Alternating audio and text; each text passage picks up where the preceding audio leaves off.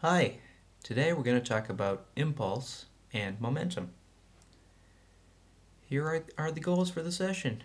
Well, we'll just talk about momentum and how we use momentum to analyze physical situations.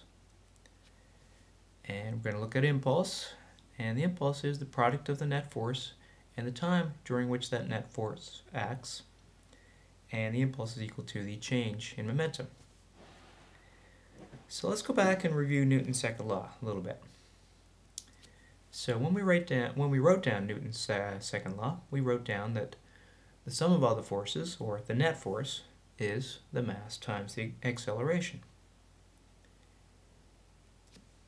So we're going to rewrite this in a little bit different way. So here's F net equals ma, but a, we can go back to the definition of the acceleration and write a as delta v over delta t. Now we get F net is m times delta v over delta t. The final step, we just shove the m inside the delta sign. Okay? Now, can we get away with that? Well, we can do that if the mass is constant.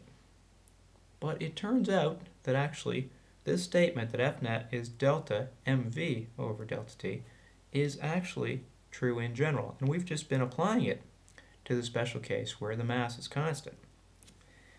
Okay, and this was actually the version that Newton used himself, that the net force is the change in this quantity m times velocity, mass times velocity, over the time interval. And this is a much more general version than the one we've been using, because this one also accounts for situations in which an object changes in mass. And a good example of that is a rocket. And a rocket just continually spews gas out the back, and there's mass that goes with that. So it's taking the mass of the fuel and ejecting a lot of it out the back. So you can apply this more general version of Newton's second law to that scenario. We're not really going to do that, at least not much. We're not going to worry about situations in which mass changes, but we're going to use the equation in this form. F net is delta mv over delta t, and see what we can get out of that. But note that it's just totally consistent with what we've done before. It's really nothing new. It's just a different version of Newton's second law, but it'll give us some new insights. So let's start talking about what we call impulse. So there's Newton's version of the second law of motion. And we're just going to rearrange this a little bit, and we'll get what we call the impulse equation. So here we go. The impulse is the product of the net force multiplied by the time over which the time interval during which that net force acts. So once again, this is really not a new idea. It's completely consistent with Newton's second law. Again, we've just gotten it by rewriting Newton's second law a little bit.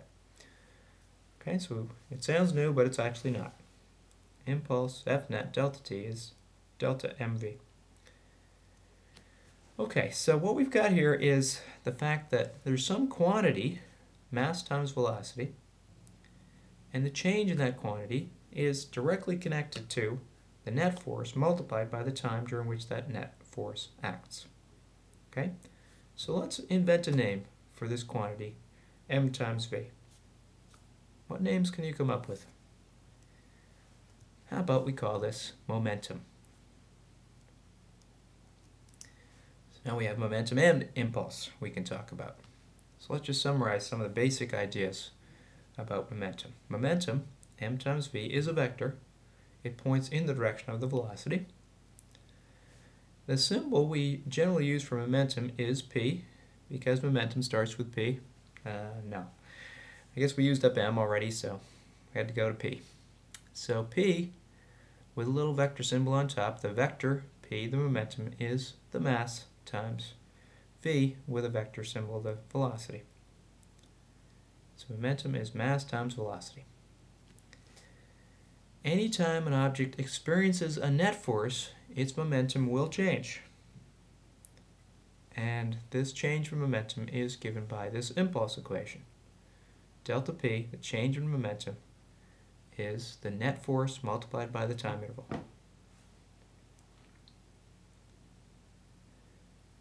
Let's talk about conservation. a little bit. This is not conservation in a biological sense, okay? This is in a physics sense. So when physicists say a quantity is conserved, what are they talking about? Well, this is a very simple idea. It's just the fact that a quantity has the same value at all times. So if a quantity is conserved, it's got the same value at all times. So let's talk specifically about momentum conservation. So we know that momentum changes when a net force acts on a system. Of course, the longer a net force acts, the larger the change in momentum. But we're trying to talk about conservation, so we're trying to talk about something that doesn't change. So what if no net force acted on a system? What would happen? Well, in that case, there'd be no reason for the momentum to change. The way to change momentum is to apply a net force. If you don't apply a net force, then the momentum of the system is conserved. It maintains its value. So let's apply this to colliding carts. So you've probably seen this exact scenario in the lab. Two carts collide on a track. These guys are moving in opposite directions. The carts are actually identical. Cart 1 has a mass of 500 grams, or half a kilogram, and it's got a velocity of 20 centimeters per second to the right. Cart 2 is simply a mirror image of Cart 1. Same mass, same speed, and it's just the velocity is directed in the opposite direction to Cart 1's velocity. So, what is the net momentum of the two-cart system? So to find the net momentum, you can add the momentum of Cart 1 to the momentum of Cart 2. However, you always have to remember that momentum is a vector. Okay? So in this case, the net momentum of the two-cart system is 0, because you've got Cart 1 with a momentum directed to the right. Cart 2 has an equal and opposite momentum directed to the left. So when you combine them, they combine to be 0. So each cart individually has a momentum, but combined, the system, the two-cart system, has 0 net momentum. Okay, let's keep going. So when these carts collide, Cart 1 applies a force to Cart 2, Cart 2 applies a force back to Cart 1. But no net external force is acting on the system here. So do we believe that? Let's see. Gravity acts on both the carts. However, they're on a track here, so there's a normal force also on Cart 1 and on Cart 2. And that upward normal force on each cart exactly balances the downward force of gravity acting on each cart. So there are external forces acting, but there's no net external force acting. In each case, the force of gravity is balanced by the normal force. So in this case, the net momentum of the system must be conserved. And we already showed that momentum is 0 in the system, so it's got to be 0 the whole time, even during the collision, after the collision, whatever. So what about Cart 1's momentum? When it collides with Cart 2, is its momentum going to be conserved? And the answer to that is no. And that's because Cart 1 experiences a net external force. It's that force applied by Cart 2. And of course, Cart 2's momentum will also change because it's going to experience a force, net force, from Cart 1 during this collision. So if the individual cart's momenta change, how can the momentum of the system be conserved? Let's analyze that a little bit. So this gets back to a force graph, force versus time. This is Cart 1's force versus time graph, the one Cart 1 experiences as it's colliding with Cart 2. And you've seen graphs like this too. Okay, here we've defined right to be positive.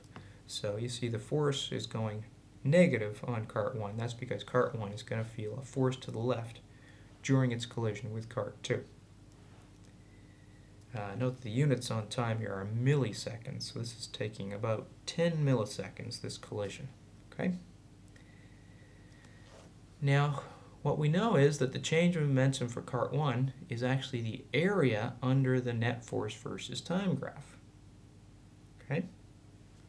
So if in the case where the net force is constant, then it's pretty easy to work out the momentum. It's just that constant value of the force multiplied by the whole time that force is applied.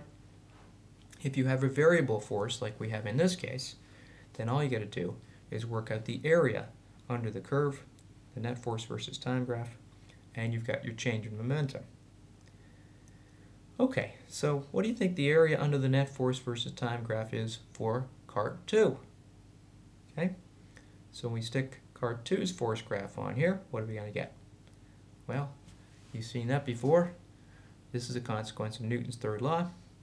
If cart 2 applies a force to cart 1 applies an equal and opposite force back on cart number 2. So the areas under the curves have the same magnitude and opposite signs. So momentum conservation is actually just a consequence of Newton's third law. So two colliding objects come together. Each one individually experiences a change in momentum, but the change in momenta are equal and opposite because of the fact that the force versus time graphs are mirror images of one another. Okay, and this is again true when the net external force is 0. Okay, and that's true for our two-cart system here. So cart 1's change in momentum is always equal in magnitude and opposite in direction to cart 2's change in momentum. And note that this applies to all collisions. It's not just collisions that we set up in the lab with these cars on the tracks, but any collisions at all. As long as no net external force acts on the system, and you can often apply that even to cars colliding on the street. If you look at the situation immediately before the collision and then immediately afterwards, you say, well, there's no real time for which a net force can change things. So in these collisions, collisions of football players, hockey players, whatever, that's also true. Momentum is conserved in those cases too. Okay, so that is it for today about momentum, impulse, and conservation of momentum.